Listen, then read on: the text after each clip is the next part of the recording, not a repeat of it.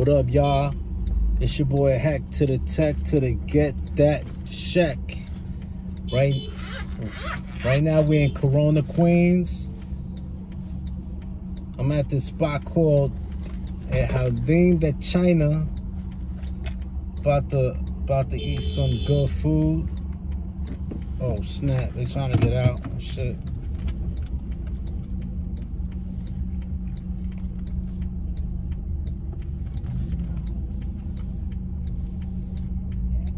My bad. Yeah, so I'm at this spot called Jardín de China.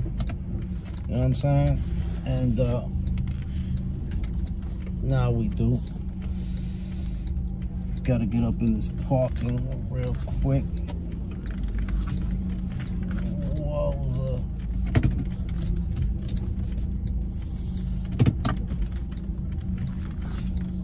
About to get some food and shit. You know what I'm saying? Hey?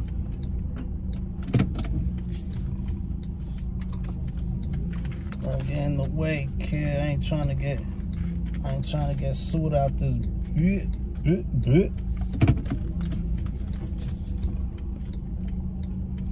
Anyway, it is brick out. I ain't gonna lie, it is brick out. It is brick out. Now, since I'm in Corona, Queens, it reminds me of this Spanish cat that I heard about from Corona. From Corona, Queens.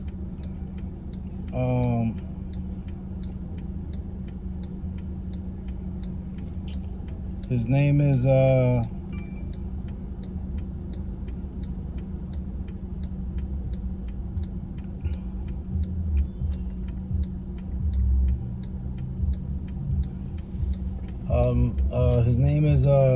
GB Tribuvelli, you know what I mean? I heard him on the song with Anthony Patria. I think he also from Corona, Queens. From around here.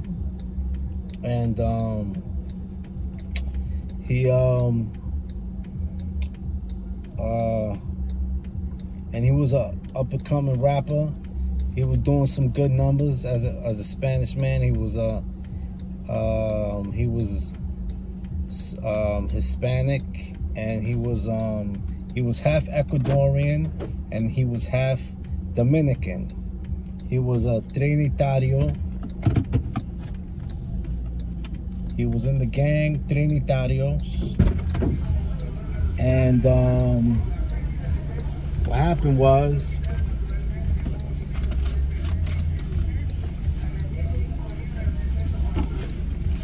my puppy want to do a little video with y'all. So yeah, so what happened was, he was a Trinitario, and look, I got the story right here in front of me. Cruel twist in Queens custody fight. Mother accused of killing her baby's father shares joint custody with his heartbroken mom.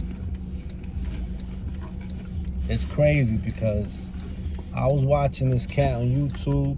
He was making songs with Anthony Patria. He was making songs with Famo Banga. You know what I mean? You know what I mean? He was making songs with a bunch of cats. You know what I mean? Like, he was on his way up, man. You know what I mean? Like as a Spanish dude, but nobody really talked about his death. You know what I mean? People talk about all these other rappers' death, but nobody brought light to what happened to him. Don't nobody speak about it, but I'm here to speak about it. Check it out. I got the story right here.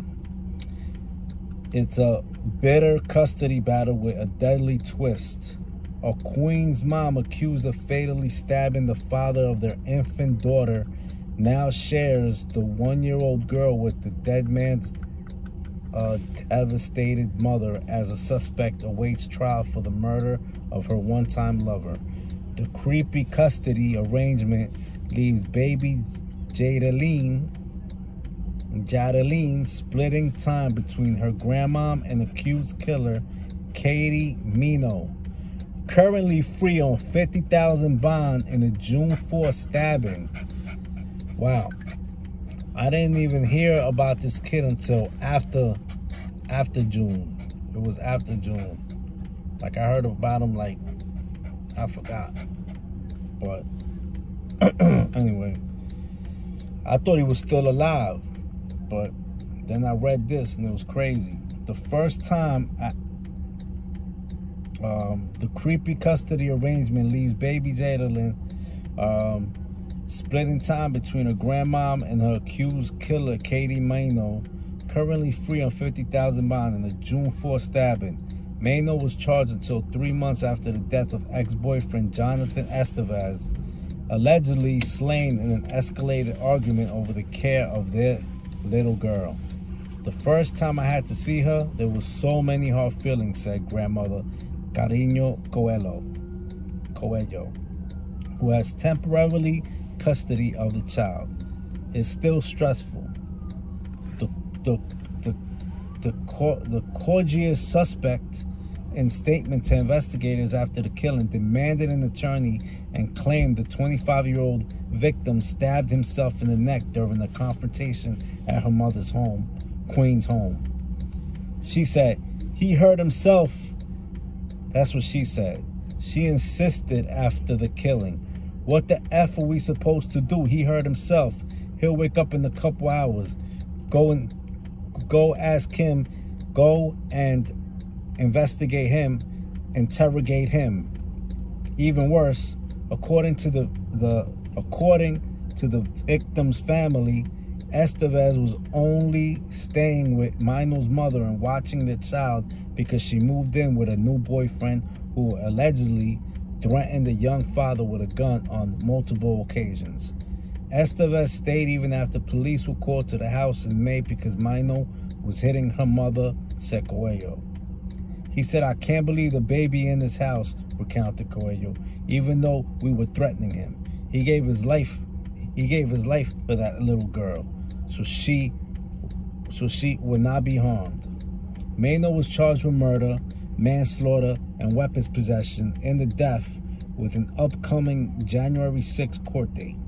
The victim's outraged father blasted Government Cuomo for bail reforms that let her walk the streets while he can only visit his son in the Queen's mausoleum.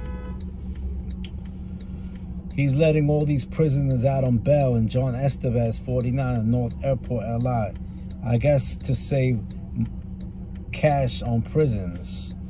According to the heartbroken Coelho, who read texts on her slain son's phone after his death, there is evidence the killing was premeditated. She said one of the texts sent by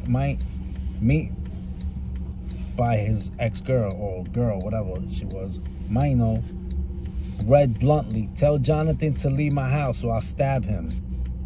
Mino's attorney, Jana McNutley, insists her client is the victim and the killing was in self-defense.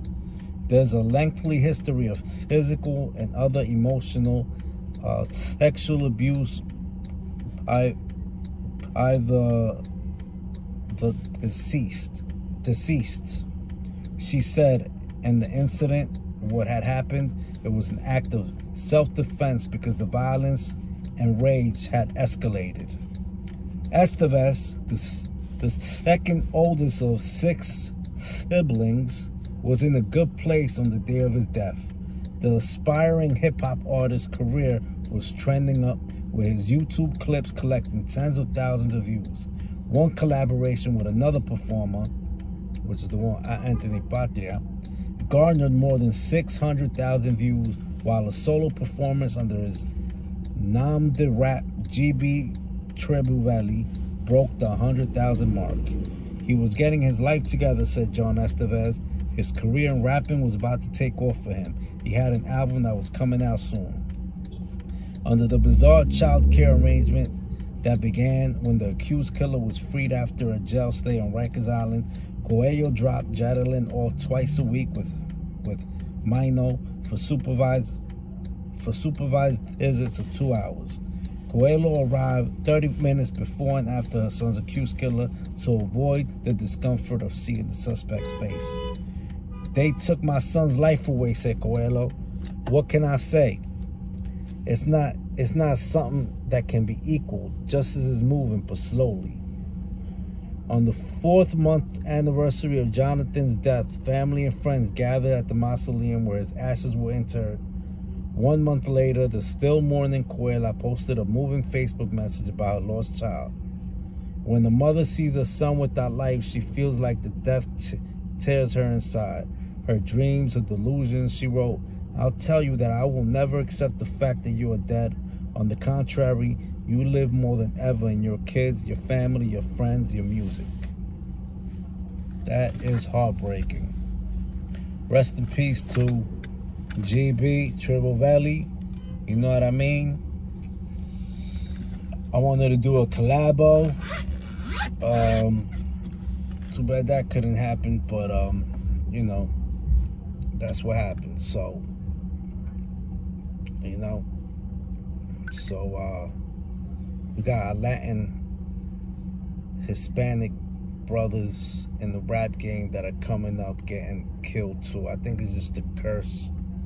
You know what I mean? It's a big curse. Rappers are just getting killed because people are taking them out before they get their time to shine. People don't want that. Honestly, I think the girl was jealous that he was gonna get all this fame and he was just gonna leave her in the dirt. That's my thought, you know what I mean? Word. Anyway, it's your boy Hack to the Tech to get that check, and I'm out. 1 time, 2 time, 3 time, 4 time. Peace.